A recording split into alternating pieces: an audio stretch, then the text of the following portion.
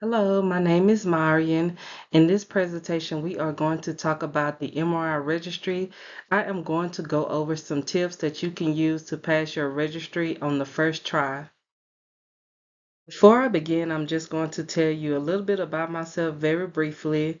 I am recording this video in September of 2024. So at this point of my career, I have been in the radiology field for about 10 years. I passed my x-ray boards in 2014.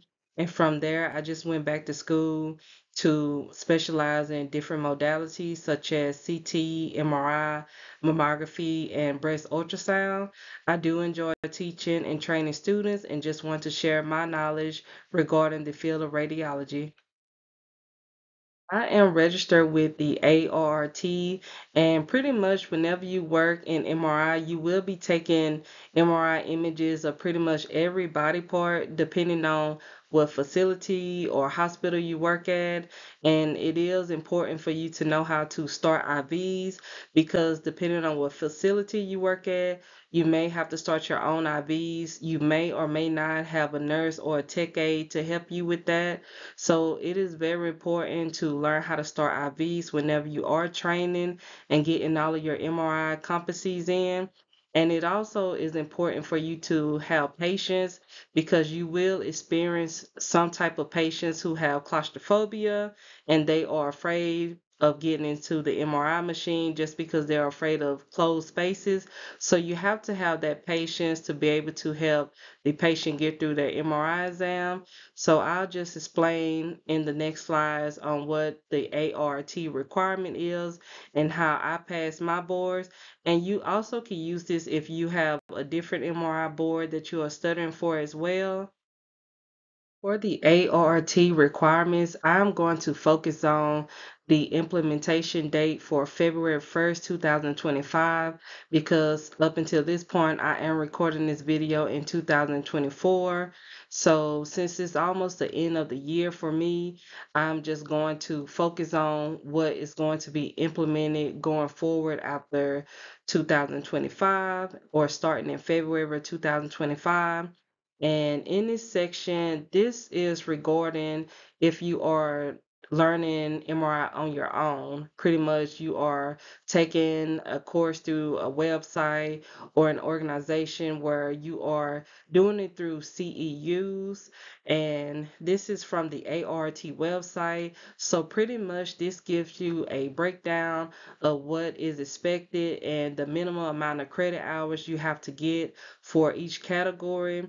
You have patient care, you have safety, image production, procedures, what is expected under all those categories. So in the next slide, I will talk about a little bit more about how many CEUs you need if you are studying this on your own and you are not going through an actual program.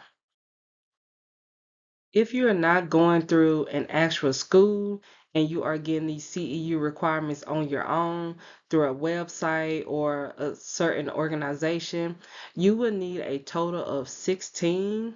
So that will fall under that content category that I was discussing. So just make sure you have a total of 16 credit hours. A lot of times, depending on what website you're going through, it will be a bundle and it will say 16 credit hours, or you may even see 20 or 24 credit hours. And it will give each breakdown of how many credit hours is in each category. But if you are going through an actual school, then you won't have to worry about this because they will make sure you have the correct amount of CEU. So this is only if you are doing the CEU requirements or you're studying on your own. This is what you have to have in order to be able to sit for the ARRT registry. Here's the exam content specifications. This will start in February of 2025. You have a total of 200 number of scored questions, but if you look under the total 200 numbers, you will see this fine print where it also talks about an additional 30 unscored pilot questions. So in total, you'll have about 230 questions on your ARRT registry. The total amount that will actually be scored is 200, but you also have those 30 questions that they throw in that will not be scored. But since you do not know which one will be scored or unscored, it's still important for you to just study and just consider all of those questions as if they're all are scored. So you want to just make sure that you are familiar with your patient care, your safety, image production, the procedures. You can see under number of scored questions how many questions fall under each category. For patient care, you're going to have about 16 questions. Safety, you have 21 questions. For image production, you'll have 106 questions. For procedures, you'll have 57. So all of these are important, but you also want to make sure that you are focusing on what the bulk of the questions will be. Make sure you really know that information, because if you look under image production, this is where most of those physics questions will come from. So you want to make sure that you are caught up and know your physics well in order to score well in this category. Also, under procedures, that's going to be your sectional anatomy. You see, there are 57 questions. So, you just want to make sure that you are familiar with your anatomy so that you won't have any room to miss. And even though patient care and MRI safety does not have a lot of questions like the image production and procedures, you still want to make sure that you can score high in this category as well, because you do not want to miss these questions, because these can be easy questions that you can pass to make up for the harder questions like physics questions that you may not understand properly. This information is on the ARRT website. It goes over different categories and different topics that you will have to know for patient care. So you can just follow this. You can take your book, or you can just make notes beside each topic just to make sure that you understand each section. And you can just go through and you can write notes on the side, or you can also get a notebook and just write different notes regarding the vocabulary words, important terms or important examples that you would need to know to pass if you are forgetting certain things. This is more information under patient care safety. Just make sure that you are making notes or that you know this section well in your review book. Whatever book you are using, just make sure that this information is in there and you understand these topics.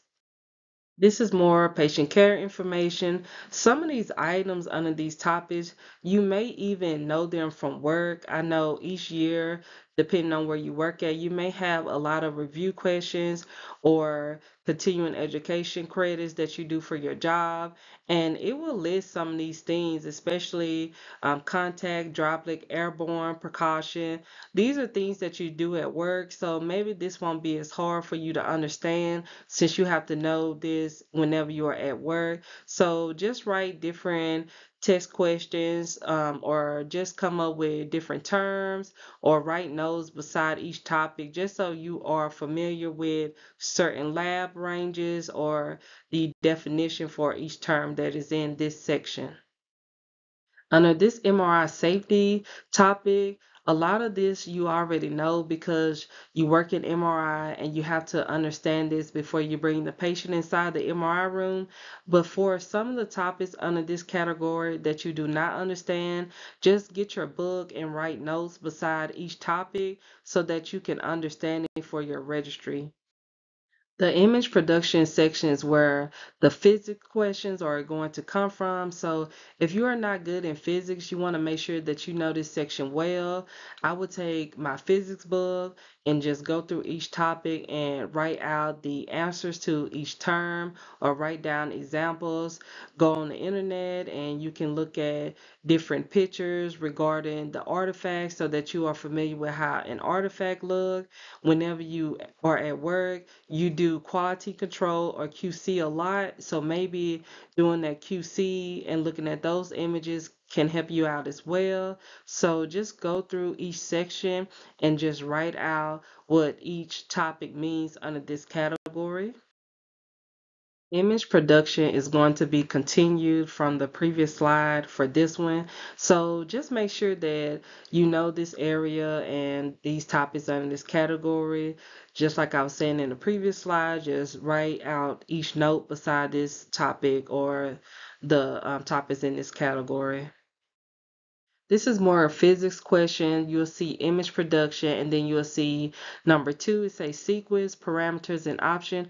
Also look off to the side of each topic. It'll give you different information, such as it'll say focus of questions. It'll tell you what to focus on in each topic, what may be asked, or what may be the focus of the question. So just pay attention to every information you see on that ARRT website and page.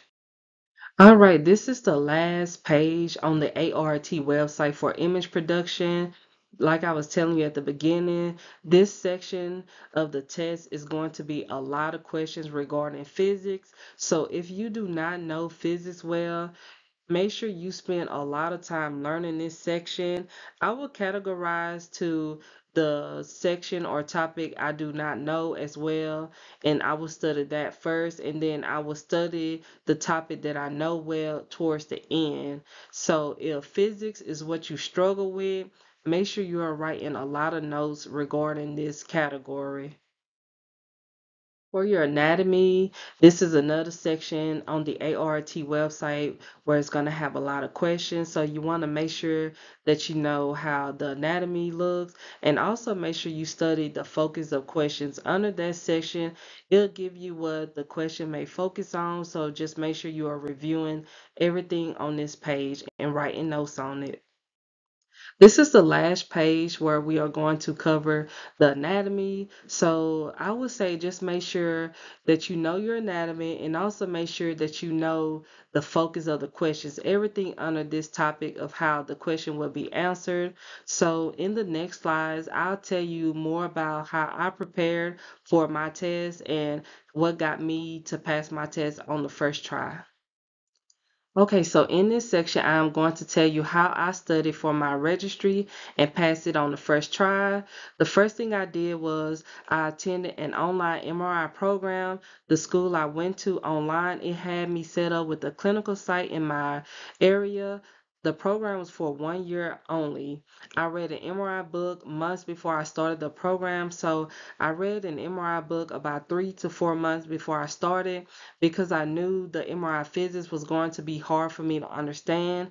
I was a CT tech first, so when I opened my MRI book, I saw that the physics was totally different, and I knew it was going to be a challenge for me to know. So I read that book about 10 times before the program started. And also, at the end, I reviewed all the material my instructor gave me. I reviewed the PowerPoint slides, the videos, the test questions and answers, to help me study for my registry. Also, I bought several question and answer books and review books because I just wanted to make sure that I passed the test on the first try. I have test anxiety, so I was nervous and I just wanted to make sure I can just pass on the first try. And also, I went online and I quizzed myself with online questions and answers, so you can also do that as well. For the books, I would say find you a good MRI book and read it front to back until you understand the information. For me, it took about 10 times because I just wanted to make sure that I understood the information before I started the program, and I also had time to do it. So that helped me.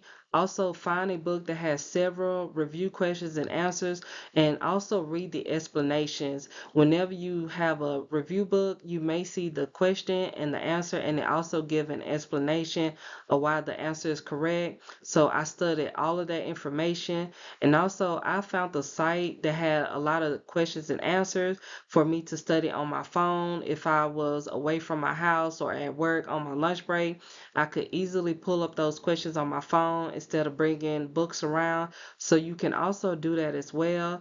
In total, I studied over about 3,000 review questions.